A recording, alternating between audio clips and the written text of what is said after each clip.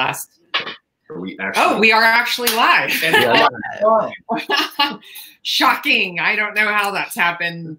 Good afternoon, tribe, and so happy to have you here. We are really excited to have Dr. Dan Stickler on this afternoon. As a lot of you know, because you've been coming to PaleoFX, he's been a speaker at PaleoFX for a number of years. And in fact, we were talking, he went back and looked at some of his stuff that he did, like, what, in 2012 or 14 or somewhere like that? I think it was 2013 or 14. Yeah. Yeah. And same topic. And it was an interesting thing because he had actually forecasted some stuff that he's working on. So anyhow, which is really among really other great. things, among other things, Dr. Stickler apparently has a crystal ball and can see into the future. Yeah, I wish we had seen this coming. Yeah, that'd be awesome. So anyway, we are here to talk about, you know, obviously becoming hard to kill. We want to become resilient. We want to be really healthy humans. We want to be optimized. And I can't think of anybody better to tell us how to do that than Dr. Dan Stickler. And he is me and Kate's personal doctor. And so I'm just going to tell you that I have felt better than I felt in years since I've been working with Dan. And I finally feel like I'm super optimized. And the other thing is too, is that we've had a lot of comments coming through to us about how, you know, we seem to be handling this and that we look really positive and that we look like, and I'm just going to tell you that when you feel healthy and you have a really positive outlook and you're really grounded in a lot of that stuff and if you have an opportunity to work with Dan, I'm just going to tell you, I highly recommend it. And the thing is that I know that through all of this, we're actually being able to remain really calm through all of this because number one, we know we're really healthy and we have really optimized health. And we've got this man to boost all of that. I think the only drag in all of this is we had to cancel dinner with you guys. I know. Because of the St. Patrick's Day dinner. Right. Yeah, we're gonna have to just do our Zoom on. We're just gonna have to do a StreamYard dinner, maybe. I don't know. There you go. Anyhow, so thank you so much for being with us, Dan. We really appreciate you coming on and talking to everybody. And I wanted to let people know. So Dan is an expert, is one of the foremost experts in the world on anti-aging and regenerative practice and all of these things that you can do to really super optimize. We're talking like not just healthy, but we're talking beyond all health, super optimized as a human. So what does all of that, how can that play a role in what we're doing right now, considering what we've got going on with coronavirus and you know, the physical distancing thing? Yeah, I was just had an interview with one of our team members, and we were talking about how we have to actually, you know, depending on circumstances, things that can be designed for optimizing may not actually be for optimizing right now. I don't know if you guys got the email we sent out this morning about the NAD and you know, in general, when we're looking in a kind of baseline state and we're saying, hey, what can we do to really boost the system and be anti-fragile? Mm-hmm. NAD is a core piece of that. So getting either like an NMN or a nicotinamide riboside, NAD IVs, patches, whatever it is great. But in the current circumstances with the COVID-19 circulating around, you don't want any NAD supplemented into your system. That'll actually make you more vulnerable to the virus because it actually interferes with the CD38 being able to kill virus infected cells by starving them of NAD. And when you're supplementing it, it actually makes it worse. So you actually have to look at circumstances and the current kind of ecosystem of the body and say, okay, is this an ideal time? I mean, even like curcumin right now, I don't recommend people taking curcumin, even though in a baseline state, it's a really healthy thing to do. But as of right now, it will upregulate the receptors that the coronavirus binds to. So there's very specific things based on circumstances that have to be achieved. You're talking about, you know, the anti-fragile state. And of course, that all comes down to something that we need to establish as a baseline going forward, period. It's not something that we just wait for something to come along and say, okay, I want to boost my immune system so I can be protected. We can layer on top of that baseline, but that baseline is really where all of this comes down to. Right. And baseline, of course, means dialing in nutrients, your diet, your sleep, your exercise, all of those things. And then, of course, your emotional and mental health, because I know a lot of people like kind of just don't even think about that piece being part of your overall health is, you know, doing the things that you need to do to mitigate stress, meditation, that kind of thing. What are the kind of things that you do? Well, right now, I mean, we kind of jumped on this early. We again kind of forecasted a little bit ahead of the curve that this was coming. So we prepared most of our clients with stocking up on things. So what we said, by the way, yeah. So we put together a peptide protocol that is designed to boost the immune system in this acute phase. So this isn't something well, I mean, thymosin alpha is something that we can do periodically to get the immune system kind of boosted up. But in this acute phase, it's really important to upregulate it. So we got everybody on the thymosin alpha. We're using things like pentacin, which interferes with a virus getting into cells. We use things like C-Link, which blocks the ability of the virus to actually attach to receptors on the cells. So we're using things like that to really, in the acute phase, help build the immunity up. We're using things like liposomal glutathione. Higher dose liposomal vitamin C is also beneficial at this point. And then even medications like, in this particular instance, tadalafil, the erectile dysfunction drug, works really well because it upregulates nitric oxide, which can help us protect against viral invaders. So sometimes boosting the immune system is a very situation specific aspect. But like you said, the core piece of this, I mean, it all comes down to that lifestyle piece where you've got to dial in the sleep, the nutrition, the exercise and movement, the cognitive function. And I think probably most important thing right now is mindset. And it's like you said, you know, you're not letting this bother you. Yeah, this is going on out there, and it's not going to change whether you're worried about it or whether you're just going, okay, I'm prepared, so I'm comfortable. I'm not stressing about this. You know, making the best of your time where we're in isolation, like we were talking about having the dinner through a Zoom link, which I thought was really cool, where we can socialize like that. And you know, you'll probably hear some stuff in the background, but we've got a friend of yours.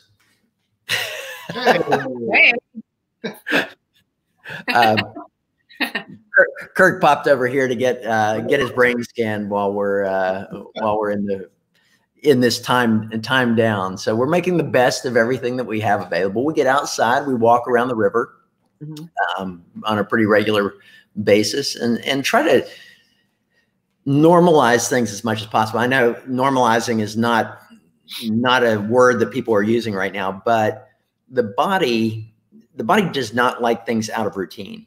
So we've been in a routine, and suddenly we're not in that routine. It doesn't matter if it's a good thing like a vacation or, you know, a holiday.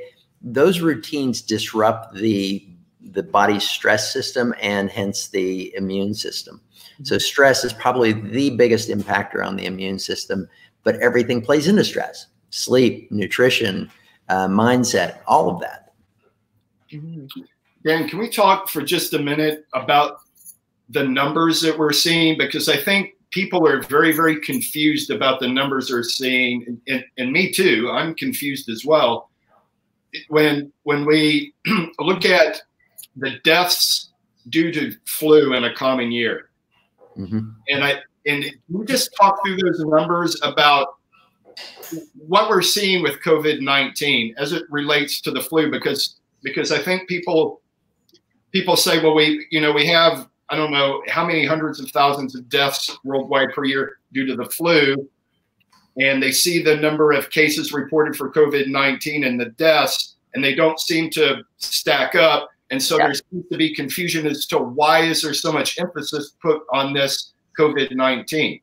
Yeah, and you know, a lot of this is difficult to explain, and they don't have complete answers on this too. Right. But I can tell you, this is not an overhyped event that's happening right now. This is a hugely impactful event, and most people are already experiencing that. But you know, we're talking about a doubling of the number of cases every 2 days now, and we're looking at over 1 million cases in, I think, by the end of the month. So, I mean, think about that. I mean, we've got, what is it, 20-some thousand cases right now in the US. And by the end of the month, we're going to, and by the end of the month, we're going to have 1 million cases. I mean, that's a big deal. And the virus, we don't even know the true numbers of who's infected, because some people get it and just don't really pay attention to the symptoms. But we're also finding that we can't predict as well as we thought that it is only going to affect the old and the chronically ill in the severe cases. There's people getting severe cases that are under 50 years old and dying from this. So it is impactful.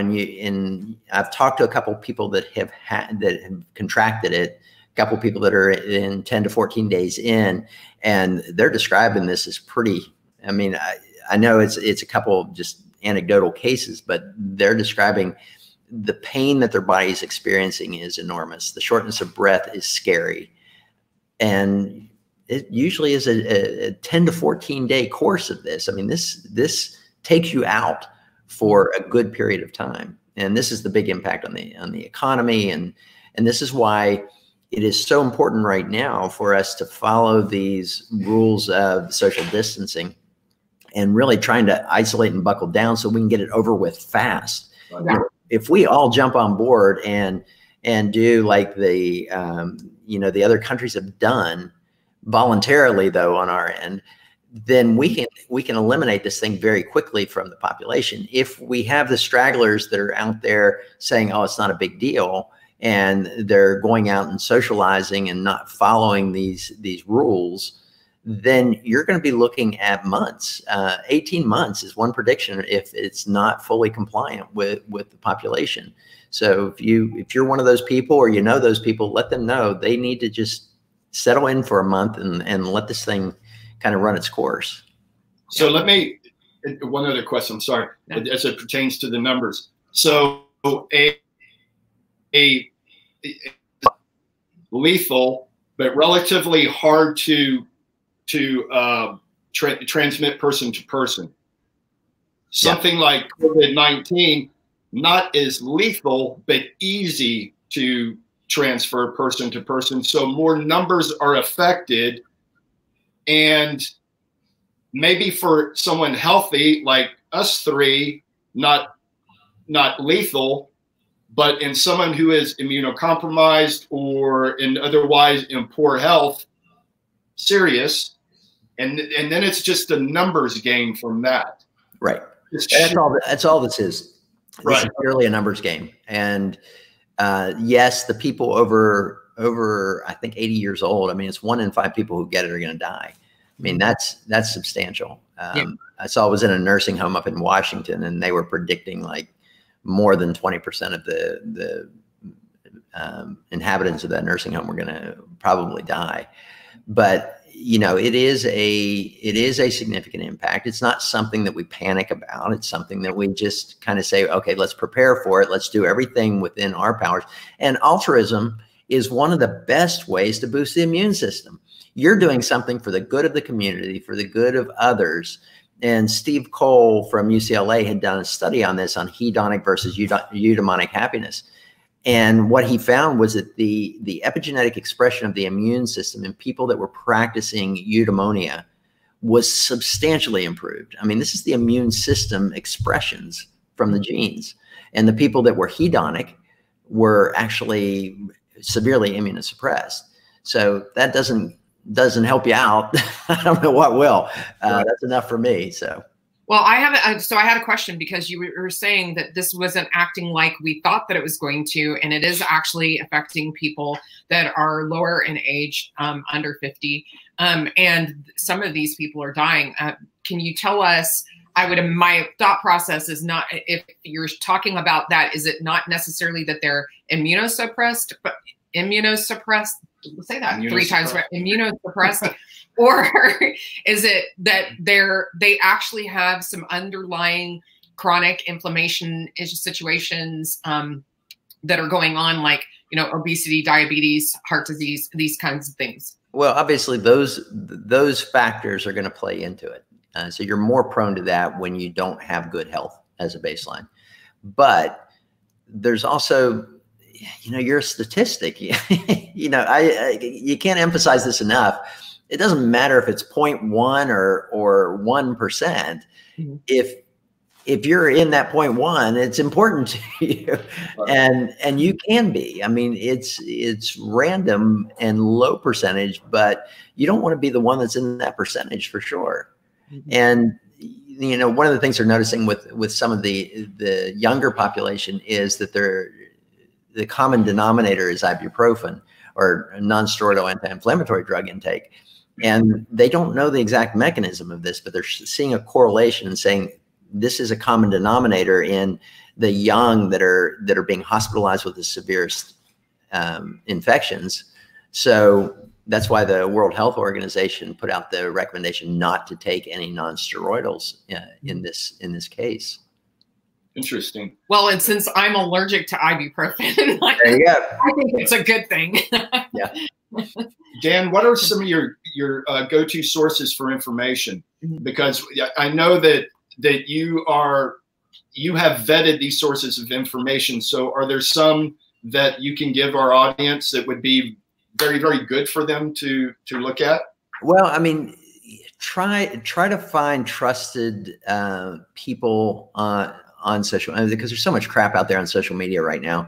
And from what I understand too, from one of my government sources, there's a lot of foreign governments that are feeding a lot of false information, Stafford Act information, and really fear-based tactics that they're trying to leverage. I mean, you're talking about the Department of Defense is having over 500 cyber attacks a minute right now from foreign countries. I mean, who leverages this kind of stuff? Mm-hmm. I mean, this is ridiculous. But like for us, and I share it with our coaches in the group, and I tell them to share it out to their tribes. But I'm involved in about 7 different WhatsApp groups that are the medical researchers, government people, and we're trying to. It's amazing how the communities come together, and these groups have just been created, and so we get to hear the information from government sources, the research scientists, and from all over the world, different regions of the world. So we'll hear about something going on in Italy, and we've got an Italy doctor in one of the groups, and we'll say, okay, is this true? Is this what you're seeing there? Is this what you're experiencing? A lot of stuff coming out of China is not true either. So we're trying to get that. So what we do is we take all this information, and before we disseminate it, we all discuss it and say, okay, does this make sense? Are we getting confirmation on this? Then when we get to that comfort level to say, okay, we've achieved that level of comfort to say we can put this out there, then we put it out to our groups. How do you find groups that are like that? I can't tell you for sure. I mean, like I said, we have 400 coaches in our academy, and I've been sharing the information with them and telling them what information I'm finding, that these groups are finding that it is legitimate information versus which is probably more scare tactic related. Oh, so this is one thing, you guys, Aperon, which Aperon Academy is what Dan runs, and this is where his health coaches. So if you're interested in becoming a health coach, I highly recommend going through Aperon. But they put on a webinar last night. We will put a link in the comments for all of you to be able to access that, because they put out really great information last night. So to the recording. And so my recommendation is to follow Aperon for one thing, because lots of the information, obviously they make sure all the information is accurate and correct before they put it out, because Their reputation depends on it, and they have a really great reputation. So that would be my recommendation. Yeah, and I just had a call with one of your coaches, Ryan Lester, the other day, and we had a 45-minute discussion. I mean, it was very in-depth, and that's what the benefit of working with Eperon is, having access to people like that and up-to-date information and very credible information. Well, and that's what we try to maintain authority in this without getting into dogma or hype or false information. We try to maintain that line there before we put anything out. And I think that's important, especially since we're also running our medical centers, and every time I send a letter out to all of our medical clients, I share the contents of those letters to the group, and I say, okay, this is what I'm sending out to my medical clients. If you guys want to share this, go ahead and share it to your group. Mm-hmm. Some rubber meets the road stuff, Dan. Fasting during a period like this, good idea, bad idea, middle of the road? If so, for how long? Long, short answer, unknown. I mean, if you're typically fasting, I'd recommend maintaining your fasting routine, just because, again, breaking routine is going to disrupt the stress and create an impact on the immune system. So, I mean, as far as nutrition right now, I can tell you our nutrition is so far off base right now, just because we can't get anything. Right. I mean, we got some frozen fish the other day, which I was just thrilled about, but you can't get any fresh fish right now. It's just not happening. So I know our omega ratios are really getting tanked, but we're trying to supplement to maintain that. Mm-hmm. But this is definitely disrupting nutritional status. Right. And you realize, you know, all these sustaining foods, or these foods that have a long shelf life that you can store, they're just such bad nutritional value. Yeah, it really is. Well, not an irony. It's a reality that, you know, when you store to bunker stuff like that, it has to be long shelf life, which means the nutritional density and value is down in the hole. But also in times like this, like you said, it's very hard to procure fresh food. Right. And very, very good fresh food. Yeah. Yeah. It's interesting. I know that what's so funny is I went shopping. I didn't you know, because you were sending emails and everything, I was preparing, but I wasn't preparing I guess I should have kind of seen that mainstream was going to get a little bit insane. Well, we were rabbit holed into Paleo FX shifting. So, but what was interesting is I didn't really realize the whole toilet paper thing was a real thing. I was like, what? Totally did not understand. So I went shopping over last weekend, went out to, and I normally for things because of the fact that they have really good organic stuff and they have grass-fed meats and everything like that. So I can go and do really well, especially when you have to feed somebody like him. So, and coffee has to be bought in bulk and be hoarded in times like this for him, because he would not get to live with if we had no coffee.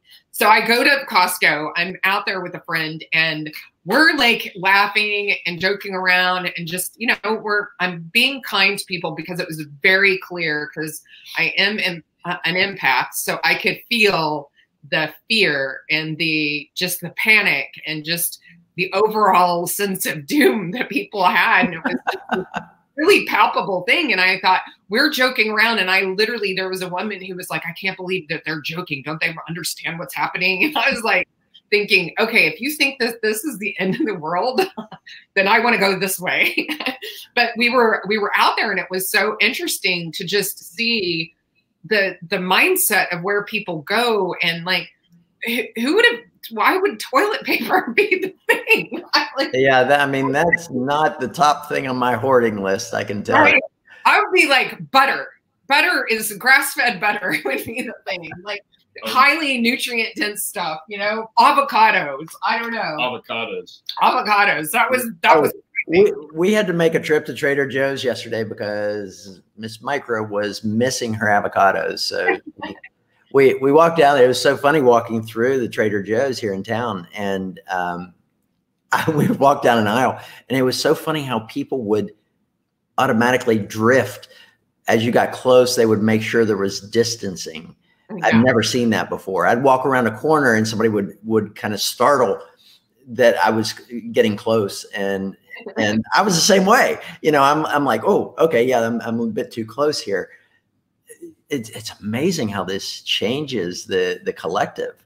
Yeah. Hey, speaking of Trader Joe's, do they have those badass almonds there? That is something I would. They did. They had the Marcona almonds.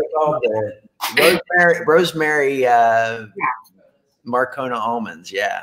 I might just ride my bike down there later and fill up a backpack. We have them. We've already got them. I already took care of Michelle's hiding them. No, I'm not. They're in the same place that they always are. He just, anyway. See, if they're out of sight, they're out of mind. Otherwise, he'd just like kill them in one second. So. Any other things, Dan, that you and Mike are doing personally that might? Well, business stuff.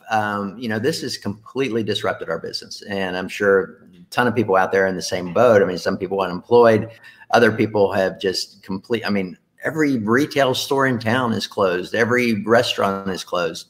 I mean, what are people going to do? And for us, fortunately, we have an online component with our academy. We'd actually stepped back to start to revamp all kinds of things just the week after our big event that we had here. And, you know, this is a time for us to kind of reanalyze what we're doing. But, you know, we've lost 60% of our monthly revenue, and yet we're maintaining our full employee numbers right now.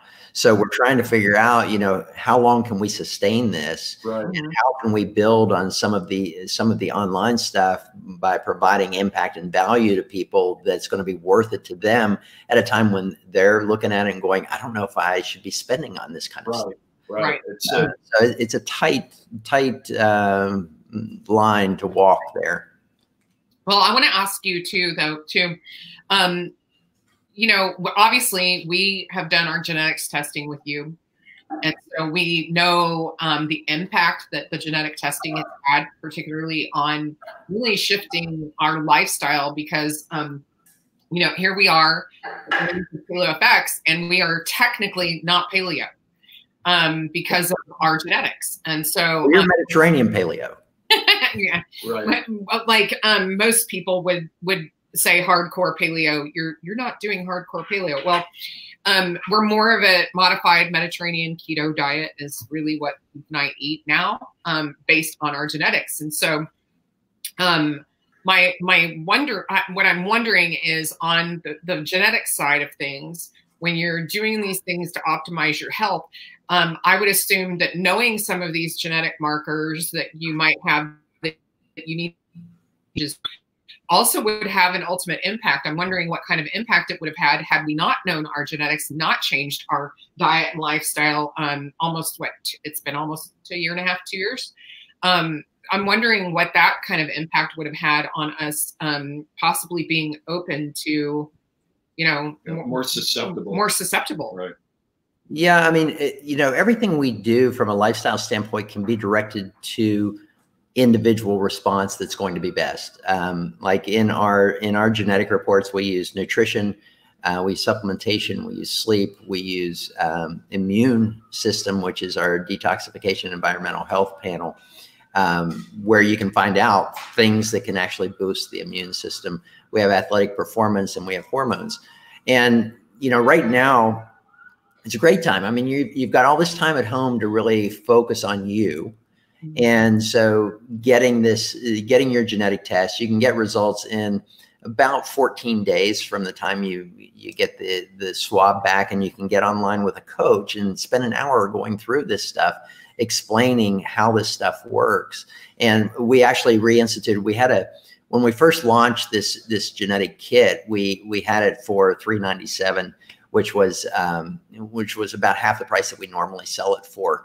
And that ended back in December, but we're actually relaunching it now at that price so that we can help our coaches out, because we actually give these clients to our certified coaches. Yeah. And that way we're helping them to build or to maintain their business volume right now while they're unable to generate other incomes, especially the ones that have brick and mortars. But this is all online, where you can have the kits shipped to you. You do the swab, you send it back in, and then you get on a call with your coach, who will review either the 40-page report or the 80-page report on your personal genetics, and give you lifestyle guidance that is really customized exactly to your genetics. Yeah, and I cannot say how much an impact that has been for me and Keith. Hey, we've got a question here that I want to ask you. So what about— You like that question feature, don't you? Yes, I do. That's so cool. So our friend Frank Prieb asks, what about the media hyping the fix as some vaccines being created in an ASAP way? This seems to be a way to inform people that a cure is pending. Then next year use this as a standardized vaccine. What do you? Well, I think people are being overly optimistic. I mean, based on what I'm hearing from the research community, is that the vaccine is still 12 to 18 months away. They had one vaccine that they were fast tracking that actually had major complications when it was administered. So not really the success that they anticipated it would be. And I think you're going to see a lot more of that coming. Will they beat the 12 to 18 month mark? I hope so. But yeah. I can't tell you for sure. I mean, this is a novel virus. I mean, it's not something we've ever been exposed to. This is why it's so dangerous right now. I mean, we've been exposed to different versions of the flu over the last several years. We've been exposed to different versions of coronavirus. But this one seems to be one that we don't have really innate immunity or a memory in our immune system to any aspect of it. So with flu, you can have a memory to a portion of it, so you can reduce the impact of the flu on the body. But with this we're just not seeing that, and this is hugely impactful because of that fact. Okay, so when you say that, does that mean if I get coronavirus and I test positive for coronavirus, does that mean that we don't necessarily build up the immunity, so that if we get exposed again, that there's a possibility we could actually get it again? This is a question that a lot of the researchers are trying to get answered right now. Reinfection, some are suggesting that it's possible. The likelihood is extremely, extremely low. Okay. Because the body really does build up a pretty strong immunity once it's exposed to this. But it's just like the flu. I mean, next year's version will be slightly mutated a little bit that will make it still that you'll have a partial immunity, but not full immunity. So they did a study on rhesus monkeys with this coronavirus, and they said you cannot get reinfected with it. But that's monkeys, and it was just a single study. So we don't know the answer to that. I would say it'd be very low likelihood to get reinfected with it, though. Dan, can you speak to the cytokine storm that comes from having an overactive immune system? Yeah, it's really overactive. It's an unchecked immune system. So like in trauma, we used to deal with a lot of what we would call SIRS, systemic inflammatory response syndrome. And it was where there was an insult, like an infection, that started a cascade of the immune system. But then that cascade of the immune system was what was causing the damage to the other organs in the body. And you got multi-organ failure from it because it just went rampant on us. And this is where they like to use steroids to calm the immune system down and not have that created. But then there's complications from the steroids. So everything we do is, a pro and a con, and you have to kind of figure out what the balance is in that scenario. Right. And so are there things that people should maybe avoid, supplements they should avoid to prevent that from happening? Not necessarily the cytokine storm. I mean, there's some people are promoting things like elderberry and some are promoting curcumin, but I wouldn't recommend the curcumin because of the fact that we're seeing an upregulation of the ACE2 receptor, so you're going to be more prone to get the virus. Everything is a balance, and so for me, I'm just my goal is to build my natural immunity. Now, I'm not saying I'm doing it naturally. I'm enhancing it. I'm using the thymosin alpha. I'm using the C-Link. And if I get infected, I'm going to use LL37, which will also block the ability of the virus to get into the cells.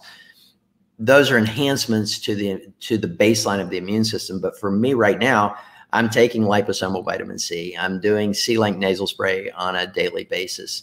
I mean, there's on top of that, a multivitamin, fish oil, and vitamin D. I know Chris Masterjohn put out a thing on vitamin D the other day, and I was a bit surprised by the conclusion he made on that, where he didn't recommend vitamin D, and he said that it upregulated the ACE2 receptors, but vitamin D is critical for a healthy immune system. And the study he quoted was in rats with lipopolysaccharide exposure, and they used doses that were huge, enormous doses of the vitamin D. So to correlate that and say that you don't take it because it can upregulate that, I thought was a little bit of a stretch of stretching the conclusion based on all of the evidence there. So I had to kind of mitigate that with a lot of our clients who had read that article, because a lot of them follow Chris Masterjohn. Yeah. And as do we. It was a little surprising to me. And what was the nasal spray again, Dan? And why do you use it? C-Link, SELANK, and it's actually a anxiolytic nootropic. It's used for generalized anxiety disorder. Okay. And it helps boost sleep, according to some Dr. Parsley guy. He recommends taking it before bed. But it was shown in a Russian study back in, I think, 2011, that in influenza, so another viral illness, in just 2 days, the daily dose of the nasal spray was able to reduce the total viral load to 0 in 2 days. We don't know the full mechanism of how it's working, but it's enough for me to say, okay, well, I'm going to go ahead and rely on that a little bit, and having a little bit of anxiolytic effect. It's probably good for the stress system too. Right. Probably. So I want to ask you a question. That a prescription? Or I was going to just ask, right. Can they get that on your store? No, you have to get that from research chemical companies or a pharmacy. So okay. We get ours from the pharmacy. Have you not gotten yours? No. Okay, we have a dose pack for you guys. So we've got the liposomal glutathione, the C-Link, tadalafil, and Montella. Yeah, I do have that. I do have the glutathione, but I don't have that. So yeah. Okay, I did want to ask you a question, because I was sent this a couple of days ago, and so there was a lot of confusion. You brought up elderberry just a minute ago. So there was a naturopath doctor who sent this out and said, do not take elderberry with coronavirus infection. It will further increase the inflammatory cytokine IL-6 that combines with the high TGF-beta in the cytokine storm to damage the lungs, kidney, and heart vasculature. If you're taking it for flu prevention, then stop now when this pandemic is resolved and no longer. What do you know about that? And I didn't understand, because actually I've seen the IL-6 associations, and you got to look at the balance of what you're trying to achieve with this. I don't think that there's enough of an impact on the system with the IL-6 to create a storm out of this with just taking elderberry. You got to look at the degree of impact on this, and the degree of impact will really kind of sway the needle into benefit versus detriment. And I think elderberry in and of itself is probably one that's a benefit. Same with vitamin D. You look at the detriment versus benefit. Yeah, it may upregulate a little bit of the ACE2 receptors, but if you're boosting the immune system substantially, does that really matter? Mm-hmm. And this is why we really promote the systems-based approach to health and wellness. You've got to look at you've got to take into account as many of the variables as you can. Yeah. And come up with a probability answer in the overall picture. And that's why you can't take an isolated finding of one study that says, oh, it affects this one system. No, everything affects that one system. And how does that interact with the other things that are affecting that system to create the outcome? Right. Definitely. Well, this has been awesome. Thank you so much for coming on. Did you have anything else that you wanted to ask? I could sit here for hours. Well, yeah, we could. But I don't know that Dan's got that kind of time. Apparently, we'll have to set up like an old school Cold War drop zone somewhere to drop our, so we can pick up our drop without. Well, you came to the drop site today, so you know where it is. Yeah. If I had known, I'd have just had that picked up too. I didn't have any idea. Okay. Yeah. So we can do that. Sure. Thank you very much for coming on and answering questions for us. And it was a pleasure. Imparting all this information. Well, and the other thing is, if you have more questions, I actually know how to get a hold of this guy. So if you have questions and you're watching this on replay, please put your questions in the comments, and we will come back and try to get those answered for you if we can. The other thing is that the links for the genetic testing and for the Aperon webinar, which is on demand, you are already in the comments, because his team is like totally on top of this. They already put it in. We were going to have our team do it later, but anyway. So thank you, Melissa, for being on and taking care of that for everybody. And so anyway, if you have questions or anything, please let us know, and we would love to have Dan come back on again with us soon. All right, thank you guys. Thank you, appreciate it. Bye. Bye.